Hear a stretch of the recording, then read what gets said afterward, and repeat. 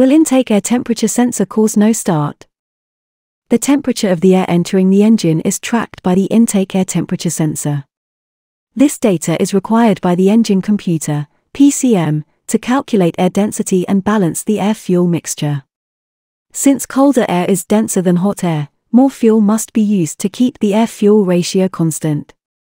By providing data on the temperature of the air entering the engine, an intake air temp sensor is essential to engine performance. It was a little introduction. Now let's discuss whether an intake air temperature sensor causes no start.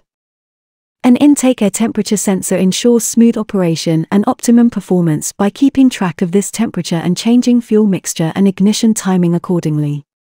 Therefore, it is crucial to take care of your IAT sensor and ensure it is appropriately functioning if you want to keep your automobile running smoothly. The IAT sensor will not cause a no-start condition, however, it may make it difficult to start. The IAT sensor measures the temperature of the air intake and sends a signal to the engine control module. If the IAT sensor is not functioning properly, the engine control module will not be able to properly adjust the fuel mixture, which can make it difficult to start the engine.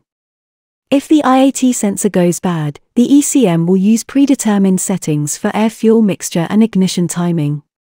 This can result in decreased performance and fuel economy.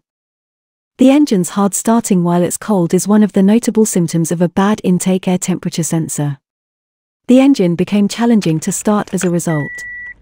The engine may run rough if the IAT sensor is not operating properly. This may result in stalling, sluggish acceleration, and power loss. It's a good idea to have the IAT sensor examined by a repairer if your engine is running rough or you're having trouble starting it.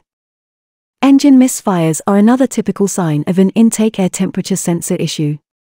The ignition timing may be wrong when the intake air temperature sensor is damaged, resulting in engine misfires.